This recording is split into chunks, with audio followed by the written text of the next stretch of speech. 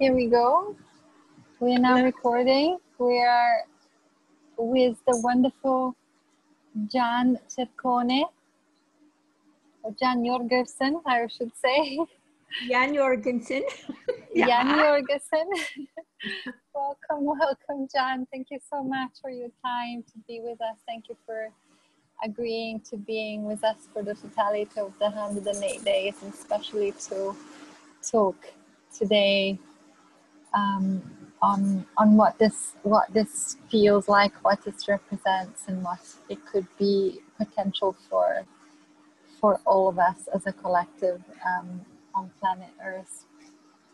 So I wanted you to have the voice and speak about the differences that are being voiced out, or the people, you know, I think we're all experiencing that, where we're a little bit worried about letting people know whether we want to wear a mask or we don't want to wear a mask, or whether we agree with this or we don't agree with that, you know, as an example, and then seeing that people are very they have strong opinions about something that a lot of us are feeling we have the right answer, and no, somebody else has the right answer, and before we know, it seems like even community of you know, friends, good friends, I feel like that there is this great divide. It's like a split happening, and that maybe this project will, you know, perhaps bring some kind of awareness that if we are just choosing for a moment to listen, things, this could be the beginning of something new. So yes, well, please talk to us. You are so correct in initiating this project, because the answers are not going to come from this dimension or earth plane. We must separate the huge increasing snowball bubbles of chaotic think, a very unusual, strange bedfellows within those bubbles of alliances and propaganda and conspiracy theories. It is like this, more complex and sophisticated perceptual management than ever before. And why? Because our souls are at stake. One bubble is fear-based and goes to the point to even create videos and propaganda using the languaging and nuances of the New Age community to act as if it's a Pleiadian starseed saying, this is true, this is the great white hope, when in fact, that's interference of another international influence to come in to keep the chaos going, to take the social democracy down by calling labels and different things, by bringing in agitators to peaceful protests. But on the other side, you have a dysfunctional system, long-term beings and governmental and social systems that really don't empower people to be who they really are in a divine sense. Both of them are not sustainable. And the two at this point are bouncing off of each other.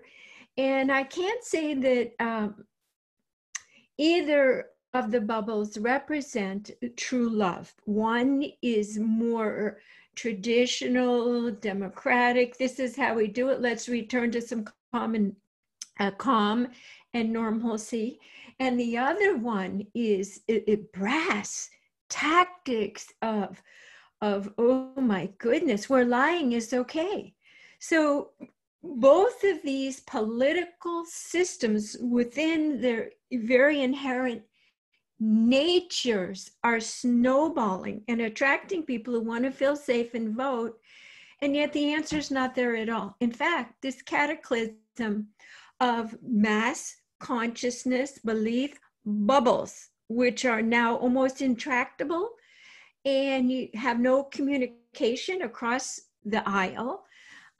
We, as those who access a higher order and have done hopefully a lot of healing work and can meditate and pull back the curtains and not reference our thoughts and our ability to discern truth, stay calm, and stay grounded in new, potential, intuitively guided, higher forms for humans to interact. And what are the words that guide that?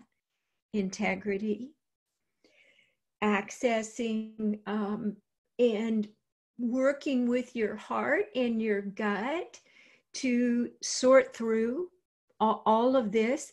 So I guess what I'm saying is your project is divinely timed, because right now the camps are almost on fire and they pour kerosene on each other's fire. So it's almost like there's no peace. And what I've learned is that which is not sustainable will compost itself. We are not in a sustainable trajectory of one mind, of kindness, good, love, truth, and beauty, of benevolent outcomes for mankind. We have 1,000 camps. We have selfish, lying, deceit, using people, which all comes from what? A very old form of control over, which is a toxic masculine, not necessarily male, but we know this. So the pendulum is swung and we're in a state of complete disarray where, guess what? The house cannot be put back together and dusted. You can't pretty up something that is broken, non-communicative. So we must disassociate ourselves, recognize it, but no, we as one divine being can't fix it all. So let go of any guilt or shame that I caused it. This is a complete tidal wave of new energy being brought in that will disentangle and dissolve all fear-based creations on this earth. And guess what? That's through us, our circuitry. So our job is to not spend time reacting. I know my specific job is to maintain a sense of alignment with truth, clear our fields of fear, and understand that we must speak truth. Because if truth is absent, or working intuitively with the face of God, the divine feminine face of inclusivity, communication, co-creation, collaboration, if I don't speak up with the pictures that Source is giving me, that is missing from baking the cake for the new world and the new paradigm. So that's my job. So here comes the nuke, and well, let's pull back, push away these huge boulders of the two clashing perceptual mass consciousness density balls that are squeezing me. They're actually hurting my brain. They're hurting my body. They're making my children suffer. They're making everybody suffer. So we use our creative imagination. The divine feminine is so good at this. Push that away and we let pure nothingness come in, because guess what? You can't fix the future with ideas from the past. So we have to clear the decks, and that is stillness. And that's that moment. Encodements, pictures, colors, remembrances, knowing, based on your own personal journey and trajectory, you get exactly what you need in the right timing. But we have now done enough work, those that are really working with the vibrational field, that we are going to form a cohesive, collective new platform of higher energy and let the new, I'll tell you, this plan has been in place for eons, and the beings here, teammates, who are each holding a specific node, mine's the voice, different, we are here as teamworks to light up and spark a vibrational grid. Remember, lower vibrations always give way and become part of a higher vibrational field. That is physics, it's entrainment. So it is our job to hold our node as a circuit board and to always be referencing my core, my physical, mental, and emotional space with the highest vibration possible. and you can show this all the years that I taught at the Sound and Consciousness Institute. You can show in your electromagnetic aura exactly what your field is holding in your emotional, physical, mental field. So we are looking to access the vibrational point, the 0 point of over 732 hertz.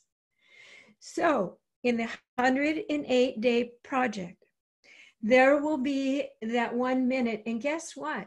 We can morph time. We have ability to do so much. 1 minute to clear our mind. Huge vibrational information and upgrades that, guess what, just doesn't go through me or Anouk, goes through the entire, every single person gets the memo.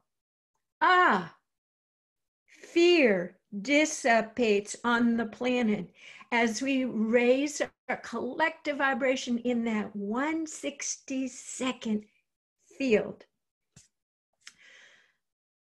A thought imbued with divine frequency creates. Right? Right. We think everything and then we create it. We're working with the powers of source and going to the 0 point.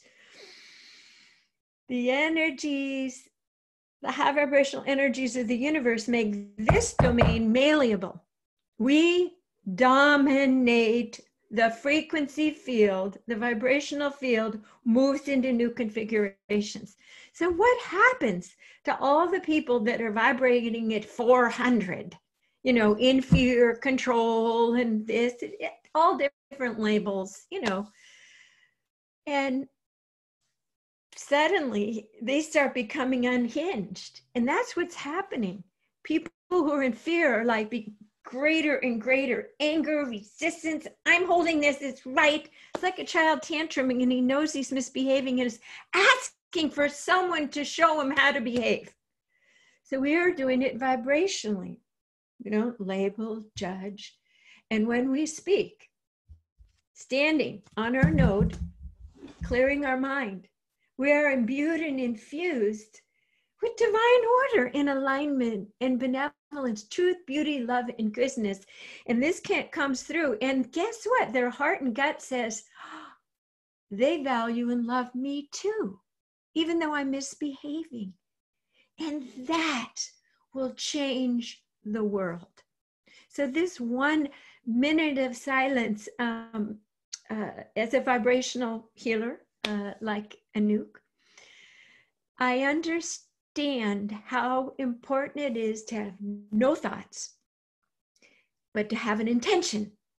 Have an intention and set the field for the highest thing to happen, which our logical ego mind can't even predict. And I learned this working with hospice patients, because there I was nervously singing, and I just said, geez, they're dying. They're not judging me. I can let down all my defenses. And in this moment, I can just be. And then Spirit would say, sing this note. Sing this note. And suddenly I was being bathed with heaven's frequencies and tones and vibrational field. I was lifted up, and as a nurse, I saw that person going like this, like this. Pretty soon, that high vibrational field, remember, over 734 hertz, we're accessing other interdimensional beings where they reside. You see, you hear, and you begin to commune. Earth has been shut down and isolated in her 400 to 600 vibrational range. So it was only with those with eyes to see and ears to hear and an intention to raise their vibration that gets to hear and see. And we're called crazy. We're called, oh, you are nuts. Well, that's fear, something they don't understand. So we are changing, these are universal laws that if you are vibrating, you can put your head through. And so here I was in hospice going, I don't know what this feeling is, but I must have it every second. So I began studying intention, thought, sound it out. So this thing of letting the thought go is the human vehicle, and we want the golden chariot vehicle. We want a bigger thought, a more expanded thought, one that we're sending an SOS. We're doing 108 days of letting go of thought. And just like I sat at that hospice bedside and said, the way I've done things, the way I've sung in the past doesn't work. Doesn't work. I let go, and the beauty and grace and vibrational field. And that's what you're doing in this project. So the way that I drop in is I use threes.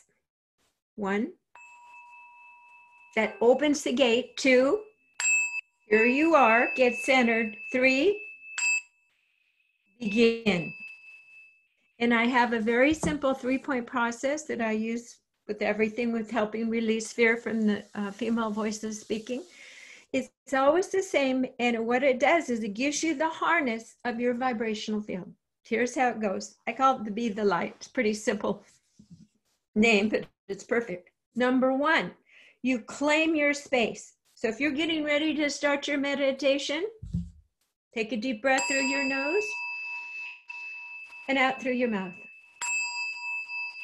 You will train your neurological system that on the 3rd ring or 3rd breath, you are dropped in, and it's like you're pulling a shade down over your mental apparatus, which is like a little pea in the middle of your brain.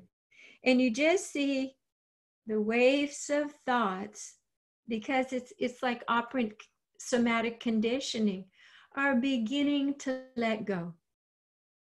And you imagine that there is a 0 point out there. I drew a picture. A 0 point, and you're floating in the middle. And guess what? There's 0 points all over the planetary grid, all sorts of them. So I imagine that I'm not engaging in thought. I'm floating in the middle intersection of all the activity, and I'm floating. And this is what I say. I command all the cells in my body with my voice and intention. I ask and intend to set a sacred space. My whole body goes, yes, I know this. And I imagine that I'm in a geometric structure. Everything in the universe has an axiotonal geometric structure. And I imagine that I'm in this like octahedron, 4-sided on top, pyramid, 4-sided on the bottom. And I float in my 0 point. And I say, I ask and intend that everyone else's energy and thoughts are now removed from my sacred space. You feel like you're floating, you're free. I ask that my own thoughts be removed and stilled and silenced in my sacred place now. I'm in charge of this place. I'm in charge of this sacred place. And then I just watch. I feel safe. I'm not having the world like this. I'm in my little hammock. I'm resting in my 0 point. Our thoughts are always there to predict, control, and monitor and plan to keep us safe. I don't have to right now. I've set it up so I can be thoughtless, mindless. And then guess what? You just put your attention in your heart, your headquarters, and notice all this energy relaxes. It's like a blank, a void. Take a deep breath through your nose and out through your mouth. And notice that you feel very safe and grounded, having no thoughts, so that you can allow spaciousness for new information. And then I ask for my divine guides to come in and surround me. And in this moment of stillness, I open my crown chakra and I connect with Mother, Father, source of all that is.